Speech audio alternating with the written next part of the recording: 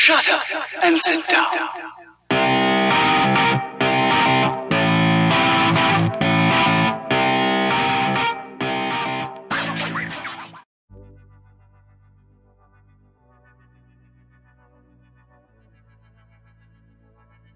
Hi, I'm Peter McTavish and welcome back to another.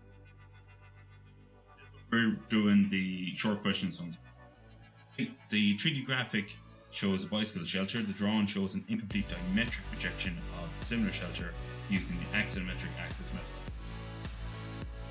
The horizontal plane is also included. So A, complete the axonometric projection of the bike shelter, and then B, a line joining Y to B represents a straight line path of a football. Show the point of impact of the ball with the glass roof in the axonometric view. Okay, the first thing we're doing A is complete the axonometric projection of the bike shelter.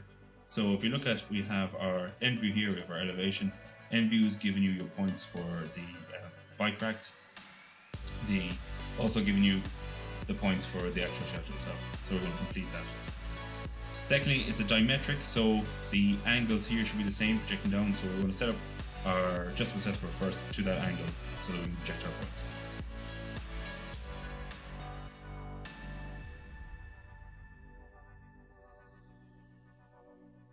Okay, so next we're going to complete the view. So I'm going to start off with the shelter itself first, maybe. And if you look at 3D graphic, there are just supports here in this glass, so there's going to be no projection lines between the two here on our horizontal plane. There is going to be this support beam here, you see there in the 3D graphic in the center. So let's see, perfect. We don't have it here, but what we are going to do is project it down to where it hits the edge and project that across the same angle as this one here. So first thing we're going to do is project our corners here of the end view, the elevation, and then we project the points from the end view.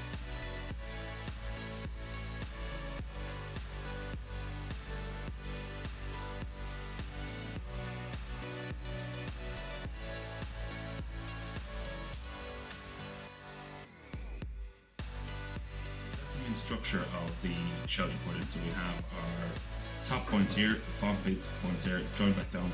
The center line here, that support beam there, this point is projected down to hit the left hand side edge here, and then just projected on the same angle, it gives you the top point. Now I've kept it light for now because we're going to put in the bicycle supports now, and then when that's done I'll draw them strong. So for the bicycle supports, we are going to project them down from the elevation and from the end view. Again, the end view is giving you the baseline and the two top lines, and then our elevation here is giving you the heights for them all. So let's see, we'll project down. They have given you some of it already. They're giving you the baseline here. Also showed you, again, these axonometric questions, they give you so much detail. Look at the base point here. It's projected from that back one there, so that's where that one ends. If we continue to project it down, bring this point down, we'll see where the front of it is. So I'll fast forward through this. This should be straightforward enough.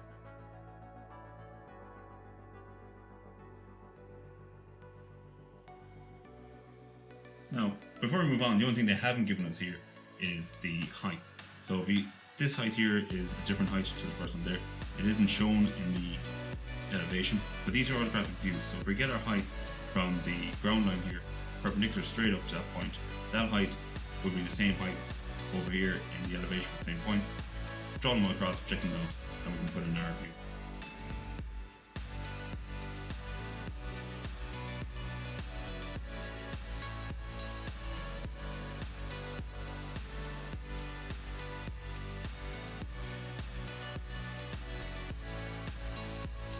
So that's our first bike rack done. So once we have the first one done, all we need to do is project down the same points, back down to the same projection lines from the end view here, and it'll give us the rest of it. We'll see what we'll see strong, etc. So I'll fast forward through this. I'm going to mark different points first, then I'm going to draw them strong.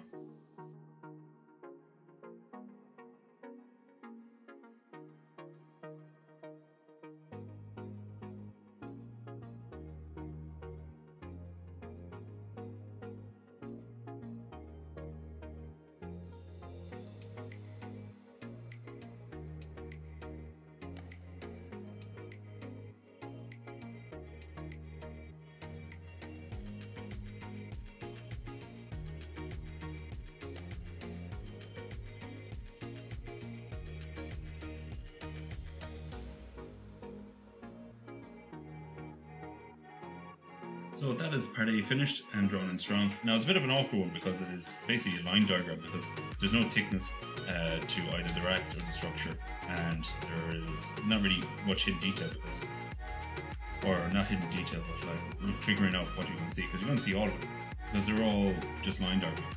So it's a bit messy, but that is the question done in part A done. So now we're moving on to part B.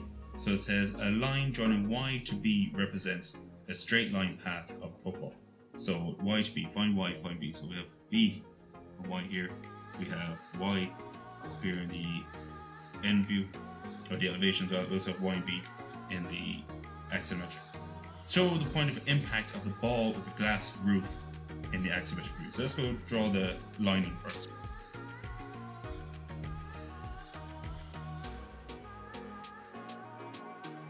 So that orange line there represents our line Y to B.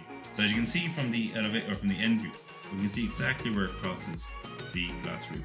In the axonometric view, you couldn't really guess it there where it's going to hit it because you don't know exactly where it is from the view. But in this end view of the line here, we can clearly see it's crossing the roof here. So if I project that point back down to where I get my YB line here in the axonometric view, it clearly show you the point where the ball hits the glass roof.